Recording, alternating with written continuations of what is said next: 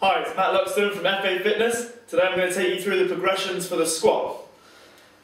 The very first thing we need to mention is the muscles that we're going to be using in the squat. Okay, predominantly going to be the glutes, okay, which are your bum, okay, your quadriceps, which are on the front of your leg here, hamstrings, okay, and also the core, okay, to hold us in place.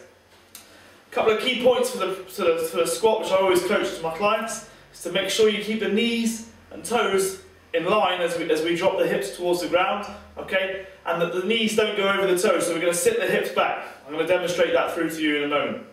Okay, so when you're going to squat, feet just slightly wider than shoulder width, okay, knees and toes in line, okay, make sure you keep the head up, okay. I like to imagine I'm holding on to an object here, okay, if I'm doing it body weight, so you're going to imagine you're holding on to an object, okay, and you're going to squat there, okay, bending the knees, okay, taking the hips back. So from the front, hopefully the knees are staying in line with the toes. Okay, and we sit the hips back, keep the chest open, and we're in there. Okay, so from the side.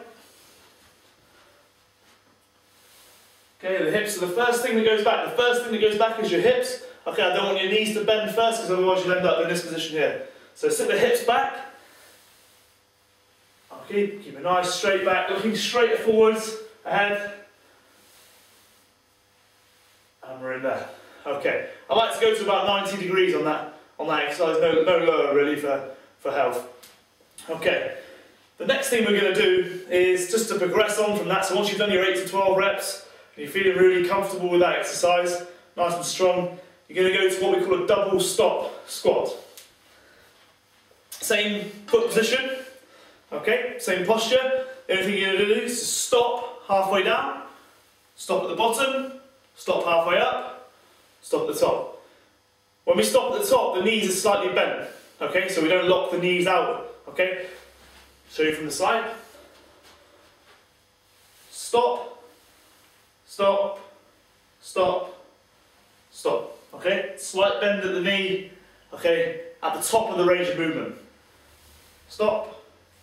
Stop, stop, stop.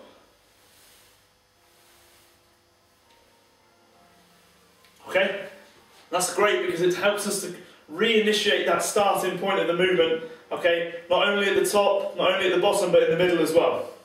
The next thing we're going to do, okay, once we've got really strong by doing the normal squats that I showed you first, then the double stop squats, okay, we're now going to do jump squats, okay. So from here, you're going to squat like we were, but you're going to get a little bit of air, okay? So you're going to squat, jump.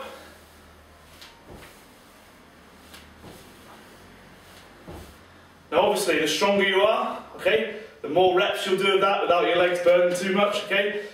Keep the core tight whilst you're doing it, and then also as a progression from that you can jump higher, okay? So the lower, you're going to lower down and then you'll just jump up a little bit higher, okay? So that's how you can progress the exercise.